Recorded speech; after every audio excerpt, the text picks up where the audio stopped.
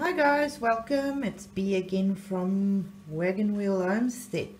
I thought while I've got the camera and all my stuff out, I'm going to quickly make you a little video on giving you a tip on how to determine the mold volume when your molds are weird and wonderful molds like these or like these.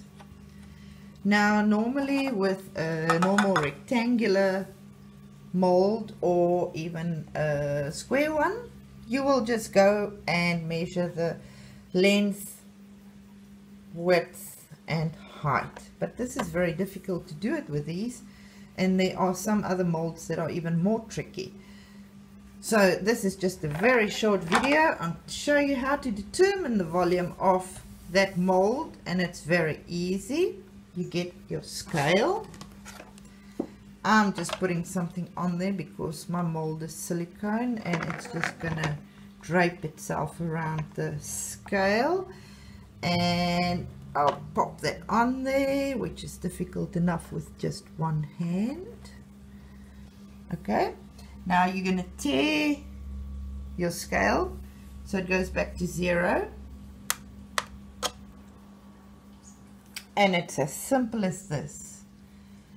You take some water, you pour it in, probably as high as you would if you had to fill it with soap, and that gives you the weight.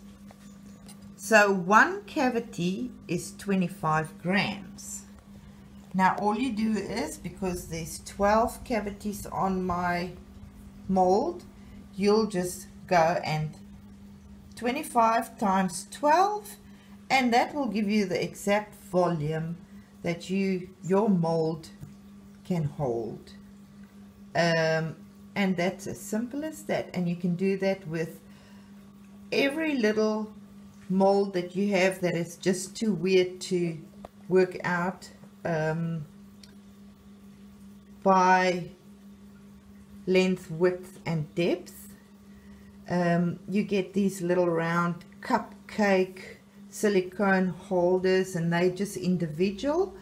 You can do the exact same thing if you've got 10 of those little cupcake thingies. Just put one on here, fill it as high as you want with your water, but make sure it's as high as you're going to want to fill it with soap, and that will give you the weight of that one. Times it by 10 because you've got 10 of those molds, and there you've got your batch. Or at least your mold volume. I hope that helped somebody out there. It definitely helped me when I learned that. Thank you for watching. Please subscribe and like my video, and catch you soon. Bye.